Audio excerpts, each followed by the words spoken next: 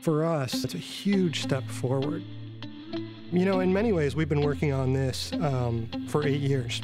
We've been innovating along the way, and this is the Kindle we always wanted to build. We always try to understand what customers tell us. We do surveys, we do web questionnaires, we do focus groups. Because ultimately, we want to build devices that people love, devices that people will use every single day of their lives. The display is a brand new technology that has never reached that level of quality ever before. So one of the big improvements with Kindle Paperwhite is the resolution and the contrast of the display.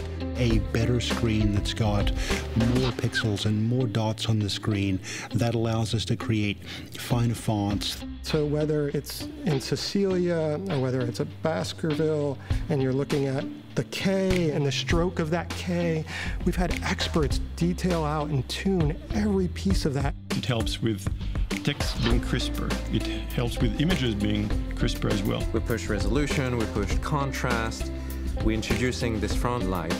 People have tried to do front lighting on displays for years. We wanted a technology that would provide first an extremely even light on the display. This technology is totally new. The light actually projects towards the text on the page, and it's reflective just like a book, as opposed to LCD displays where the light shines in your eye, which isn't optimal when you're staring at it for long-form reading. The light guide here is basically an optical fiber that's been flattened out into a sheet that's capturing the light and transmitting it across the surface. If we look at it from the side, the light gets captured in this film. So this is how it's guiding light like a fiber optic, and it's bouncing from one end of this film to the other. The magic of the technology is that by printing features in different places, it comes out and shines off the display, and then from the display it reflects back up.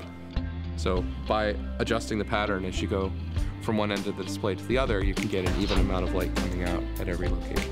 It's actually very hard. We had to go many hours into dark rooms to pick LEDs. We actually looked at samples and looked at, for this batch, here's the best LED that basically matched those characteristics of very white, very neutral color.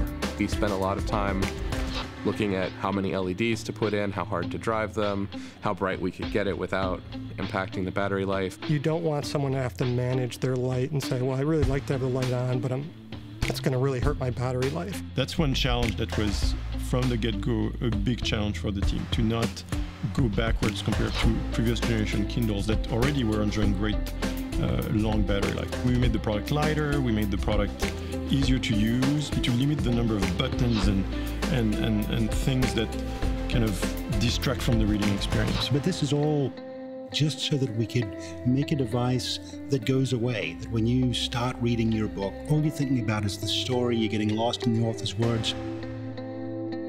This is what we always envisioned, and we've been patiently inventing behind the scenes and working towards this day.